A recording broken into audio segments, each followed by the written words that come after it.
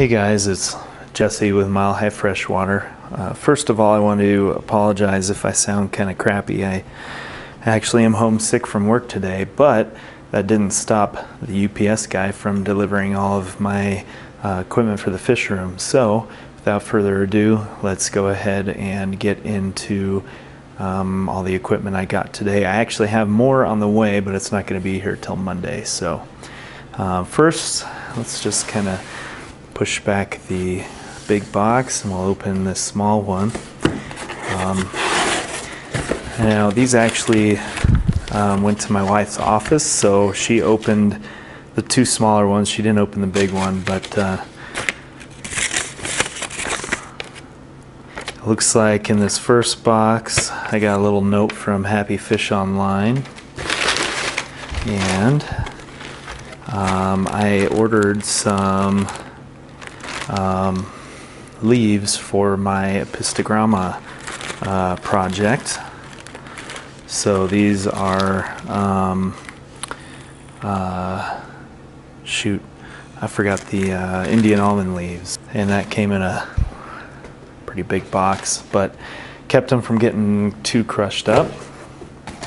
So the next one is an Amazon purchase.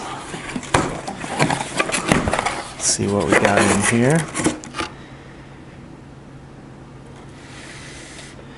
I have no idea what this is.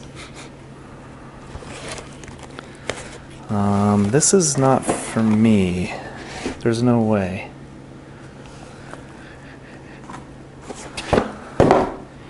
Because it smells Little Trees Assorted something 24 pack. What? Yeah. Apparently I ordered that is not what I ordered. I did not order scented trees. That is really weird. Okay, well, looks like I'm gonna have to figure out what the heck's going on there. Okay, so I checked my Amazon orders and I'm supposed to get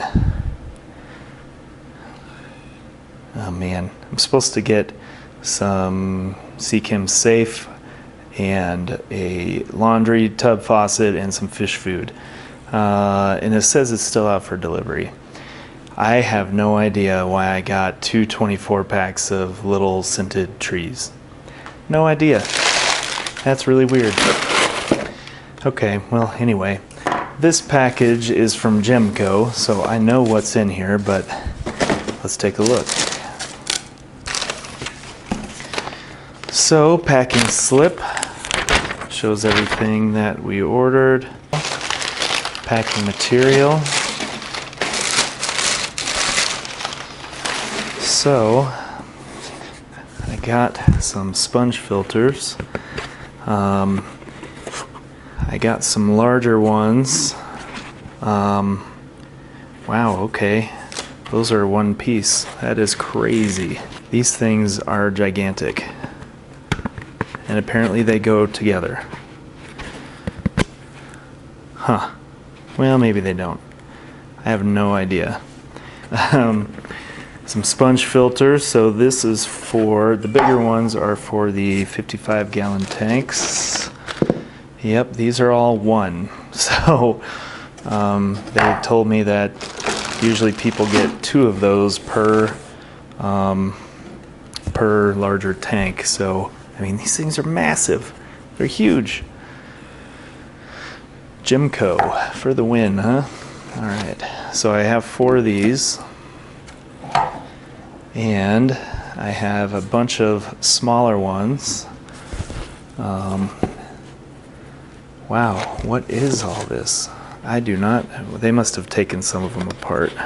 They just stacked them, yeah. So there's some smaller ones for the 10 and 20-gallon tanks, but it looks like they just stacked them up because it was easier to pack. Apparently you can stack them. So so there should be, let's see, 1 2 3 4 5 6 7 8 9 10 11 12 13 14 15 16 17 18. That is the right number. Also all the lift tubes for the all the sponge filters, and I got a big roll of silicone tubing. Apparently this is like 330 feet, so hopefully it should last me quite a while. And let's see what else. These are all the pieces for the sponge filters.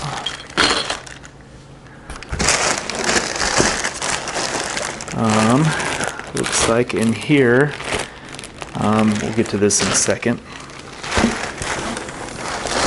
There's another box in here that's kind of heavy, so let's open that up. Alright, first before I get into this box, I figured out what the little scented trees were for, and those are actually what my wife ordered because all this stuff went to her office. The little trees are actually for a little thing they're doing at work. So anyway, okay, so let me get some of this stuff out of the way. Oh, also I figured out before I open that is I thought I only ordered 4 of these, but there are 8, so these are separate as well. I don't know anything about these Gemco things, so anyway, that is 1 sponge filter. That is 2 sponge filters. So they're separate bases for the other pieces. I'm dumb. Okay. So this is actually my new air pump for the fish room. This is a Gemco model DAP MH30. So it shows on the box that it does 44 liters per minute. They say 30, but I've heard that these will overproduce. But there you go. And keep filter clean, check every 6 months, clean and replace if necessary. So they do make rebuild kits for these. So if I need to, I can rebuild the diaphragm that's in there. This sucker is hefty. But the reason why I kept this other little package separate, so this is the free little adapter they have for PVC, and I'm pretty sure it fits on 3/4 inch PVC. They give you this little kit. So there's a little adapter with some pinch clamps, and basically you've got your outlet right there. You just take this and put it right on the output, pinch clamp it back on, just like so, and then this will go directly to a PVC line that runs around the fish room.